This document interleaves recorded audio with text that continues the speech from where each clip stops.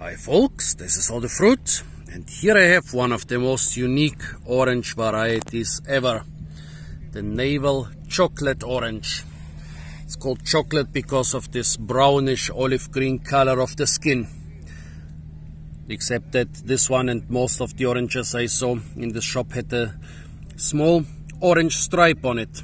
Well, we all know that oranges, that the greenish or yellowish or pale or dark color is nothing unusual for oranges. But this color, which almost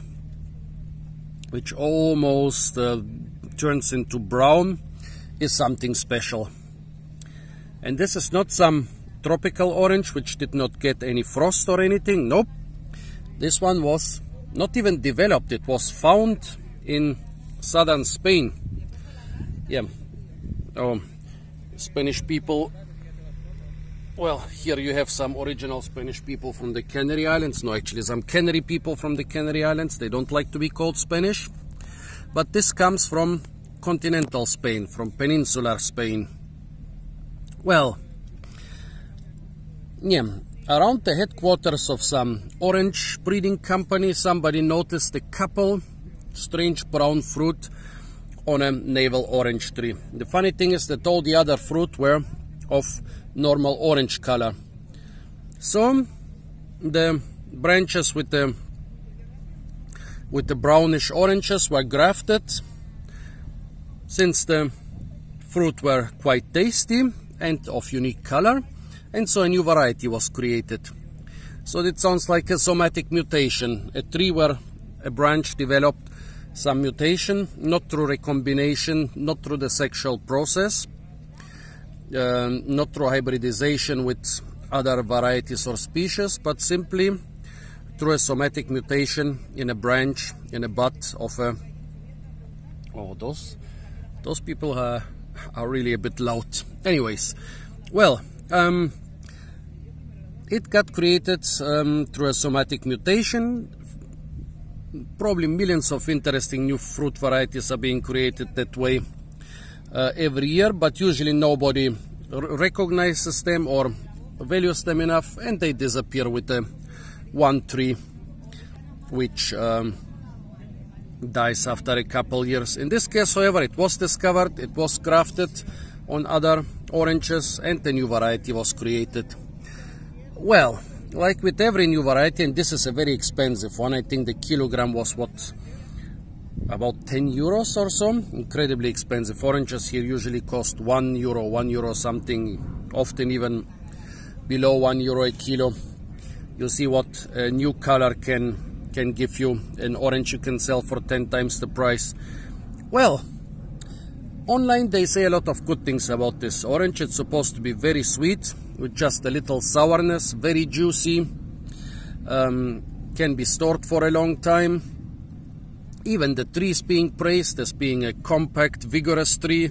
So basically, why shouldn't every orange grower have those trees on his plantation, and why shouldn't every orange enjoyer buy those fruits all the time? Well, because of the price tag. But still, for you, I bought one.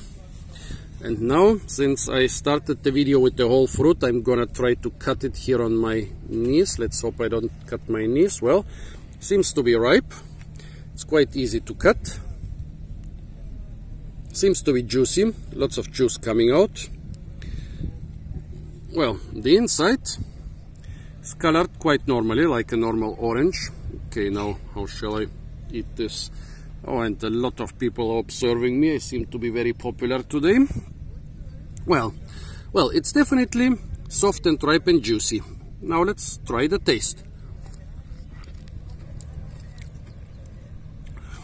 A good orange, but not too sweet.